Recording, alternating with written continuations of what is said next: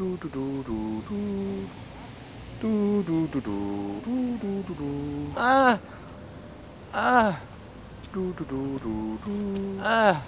Nimrod. What are you doing here? Oh, hi, Katharine. I was doing my lunchtime run, but Hackney Council are spraying the streets with Monsanto Roundup herbicide, which causes kidney failures and birth defects, and I'm trying to not catch it. That's so amazing. What a coincidence. I'm just delivering a petition to Hackney Council now, demanding that they ban Monsanto Roundup herbicide in the borough immediately because it causes birth defects and kidney failure. Yeah. Do you want to give me a hand? Is it heavy? It weighs a ton. It's a weight of public opinion. Oh. Let's go.